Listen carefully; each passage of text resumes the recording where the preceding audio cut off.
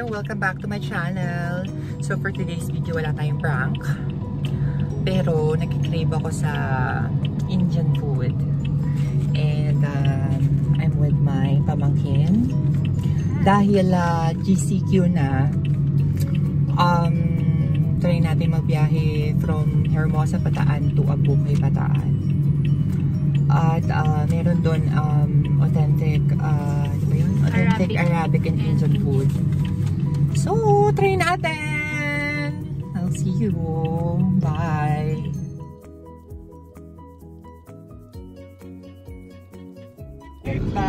So, ito na nga nagdadrive ako, kaya ako natatawa kasi itong cameraman ko.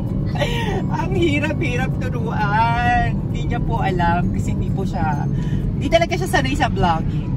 But anyway, ito na nga, on the way na kami. At medyo madilim today. Kaya, ayan, medyo okay kasi hindi siya masyadong mainit. Alam niyo yun. Kasi pag sobrang araw talaga, ang hirap-hirap kasi parang hindi gumagana yung aircon ko. Sa sobrang init, pumapasok talaga yung init sa sasakyan. Tapos, plus hindi naman super tinted kasi itong sasakyan. Bala ko nga pati. Comment down below kung meron po kayong alam na murang nagtitint ng sasakyan. Please, sabihan nyo ako. Tsaka murang gulong. Brand new ha? Ayan. So chill-chill lang tayo guys. Chill-chill lang tayo for driving. Diba? Hindi naman natin kailangan magmadali. Although at this moment, medyo gutom na ako. Alam nyo yun. Gutom na ako.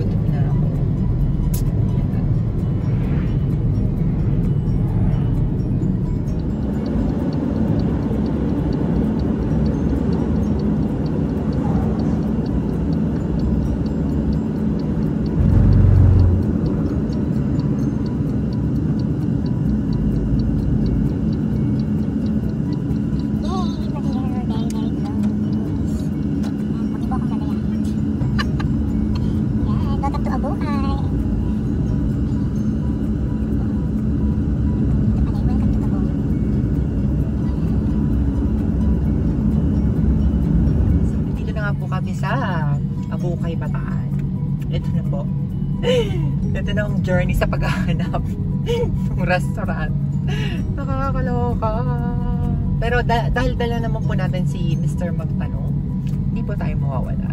Diba? We'll never get lost. Basta kasama mo si Mr. Magtanong. So ito, dire-diretso lang kami. Hindi po namin alam kung may lilikuan, kung wala talaga kaming idea. Ano nga ba hinahanap nating restaurant? Basta yung Arabic restaurant. Ay! Diyos ko, good luck! Diba, kuya? Mamuuna sa ating dalawa. Sino? Tsareng.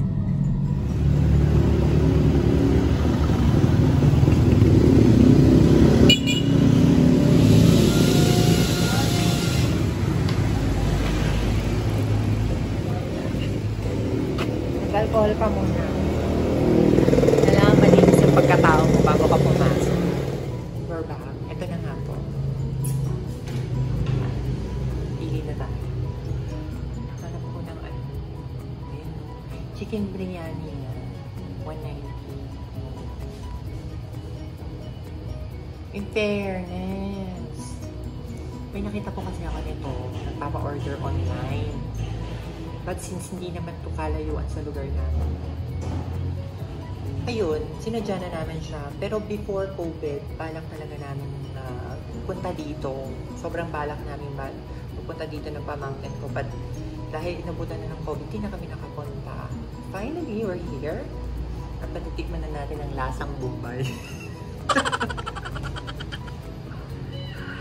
Para kang kumain ng 5 slips. Char! Tuloy na tayo. Ano nga ba yung pa-order ko? Nakalimutan ko yung pa-order ko. Ano nga ba yung pa-order ko? Ay na nga, naka-order na tayo ng chicken biryani. Gusto ko yung cabbage roll. Tsaka itong samosa. At itong pasta. Ano nga ba yung pasta na yun? Arabic tuna pasta. Arabic tuna pasta. Ito hindi ko pa natitikman. So, tsaka yung chicken biryani, actually hindi ko pa natitikman. Kaya gusto ko siyang tikman. Gusto sana namin ng beef kebab. Kaya lang, 2 piraso lang. Kaya, pasta muna tayo. We're done sa aming order. Since wala pong dine-in, kaya namin umuwi ng bahay para matikman lahat ng in-order namin. Pero pag nakarating na kami sa bayan, makikita niyo lahat ng in-order namin tsaka kung anong lasa. The final verdict. Wow! Ganun! Titikman natin siya mamaya sa... Medyo excited na kami kasi wala pa akong almusal, guys. At anong oras na ba? Oh, it's 11:41. Lapit nang mag-lunch. So, ano na to? Brunch na to. And dinner. Kasi medyo marami kaming na-order eh. Kaya, ayun. We're so excited. Yay! Ayan. Bahay na kami. At excited na kami tikman lahat ng pagkain. Cabbage roll. Ito yung cabbage roll. Ayan o. Maglaway kayo. Ito kayo. Ayan. Oh, dami cabbage roll. Saka sobrang affordable niya lang. Chicken biryani. Ay! Tingnan niyo yung chicken biryani. Grabe. Tsura pa lang oh. Pati yung rice. Very tasty. At ang bango niya, guys. Amoy Bombay.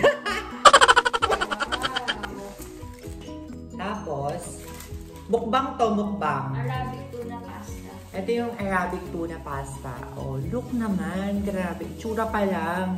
Appetizing na. Kasi yun naman ang importante sa pagkain, diba? Parang, pagdating kasi sa food, kailangan appetizing na. Itsura pa lang. Ganyan. Ah, yan pala yun. Parang ito yung ano. Ewan ko ang tawag dito. Comment down below. Pero cheesy pala natin. Tapos ito yung big na cheese. Kunin ko ang plata na. Yan. Start na tayong magkain. Kasi talagang gutom na ako. Ang lalaki ng servings nila, guys. Sobrang laki ng servings nila. Tsaka parang mga 100 plus lang naman yung per order. Parang good for 2 person na yung servings nila. Kaya sulit na rin naman yung pagpunta nyo doon. I-attach ko na lang kung saan kanila. Ay, actually, nasa video eh. Nasa video yung ano. Nasa video yung restaurant. Wait lang naman. So, syempre, kailangan pipicturean mo muna. Diba?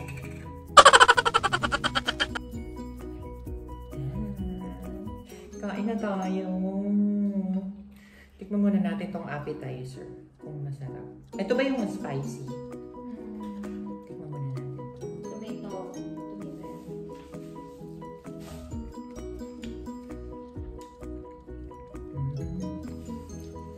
Sarap.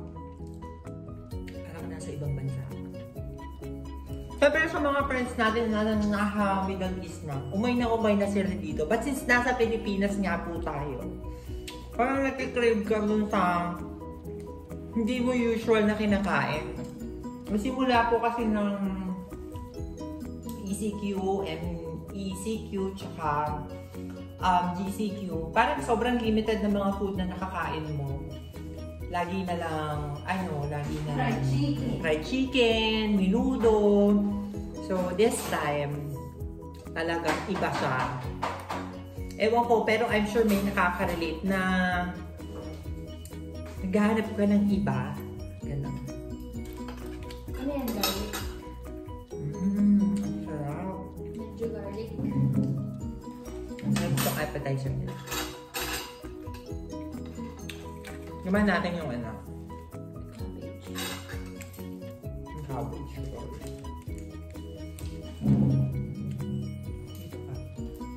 Dito ka. Tama na siya. Ito cabbage roll na to, pang ano to, keto diet. Tama, sarap to para siyang quesadilla. Oo, Na? quesadilla, gano'n. Ang sarap nito. Itong cabbage roll. Ang sarap ng mga spices niya. Ewan ko ha. Iba-iba naman tayo ng taste buds eh. Tikman mo na to.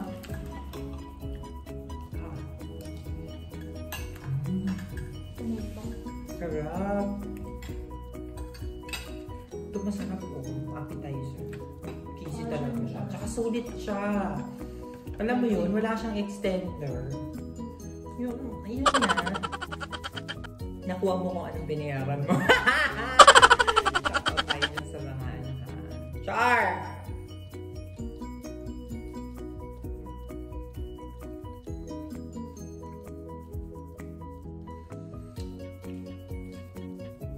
Sobrang cheesy. Ito pa nga naman. Nakalimutan ko. Mamaya natin check. Let's move on to chicken biryani. Wala mo ng diet, ganun yung diet. Masarap. Ano ba itong ano? Oh, chicken wings. Ang laki oh. Ang laki ng chicken oh. Parang 100, ano ba to? 110? 110 lang daw. Mga basta 100 plus lang siya. The last time na nakatikim ako siguro ng, hindi ko rin sure kung chicken biryani yung natikman ko. Eh, nung nasa Thailand ako, parang nandun ako sa isang hotel, tapos parang special sila sa Arabic and Indian food. Sabi ko sa dun, since may Pilipina doon na nagtatrabaho, sabi ko, sis, ano bang masarap na Indian or Arabic food na piling na makakain mo? Parang siguro ito yung, kasi may chicken din yun, hindi lang ko sure kung chicken or chicken palasa ba yun? Masala. Masala, malasa. Lasa.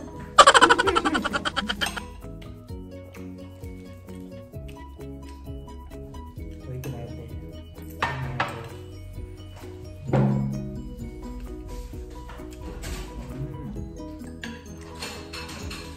Grabe.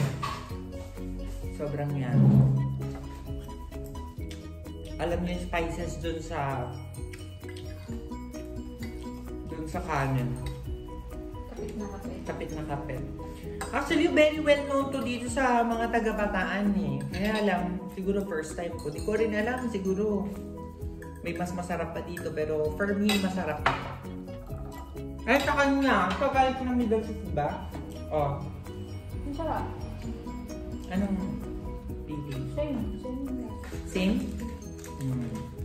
Nga pala, itong pamangkin ko galing na siya ng Middle East sa Kuwait. Shout out sa mga viewer natin sa Kuwait. Shout out to yung ate ko dyan na nasa Kuwait at yung brother. Hello! Kamusta ang COVID? Mamaya siya kayo. Aww! Grabe. Ang sarap. Mars. You should try. Actually, nung nandun kami, nagpa-order ako dun sa, dito sa amin. Tapos nagpa-add lang ko ng 15 pesos since nandun naman ako. 15 pesos per order. Okay na yun, diba? Kahit pabariya-bariya lang naman ang kita. Pag nagsama-sama mo, nakalaki na yan. Okay na yung mga pa 10 pesos, 15 pesos, 20 pesos per ano. Siyempre yung effort mo. Tsaka yung gas mo pa.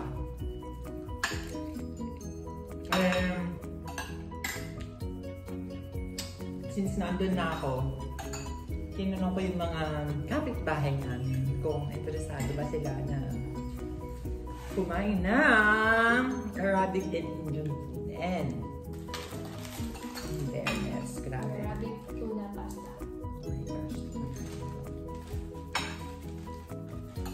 Carbs for carbs, no? Carbs to carbs. So, dead man na yan. I-jogging na lang yan mamaya.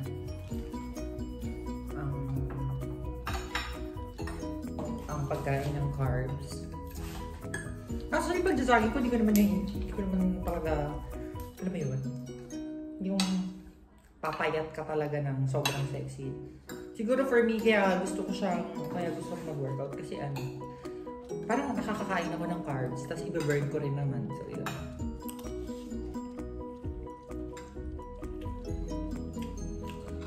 Anong verdict? Lasang sardinas. Sardines. Arabic sardines pasta. Ewan ko, parang ano lang to eh. Parang sardinas pasta, gano'n. Wala siyang ano eh, aroma eh. Kasi pag kumakain ko ng pagkain Arabic, parang Lasang putok. lasang Bombay na ewan na may hinahanap ka na ano eh. Talagang distinct flavor nila. Na sa kanila mo lang talaga matitikman.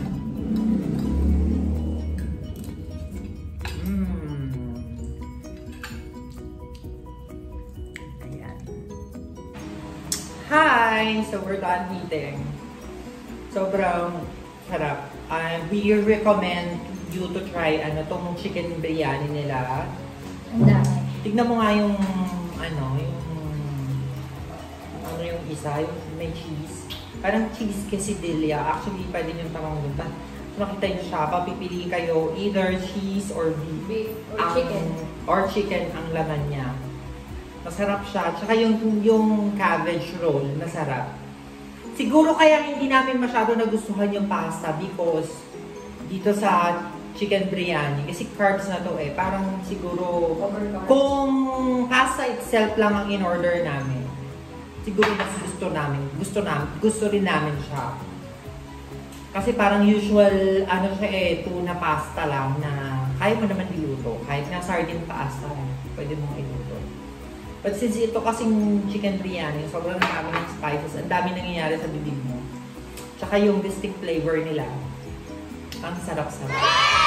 So, that's for today, Berdek. Yun ang aming vlog for today. And thank you for watching. Bye!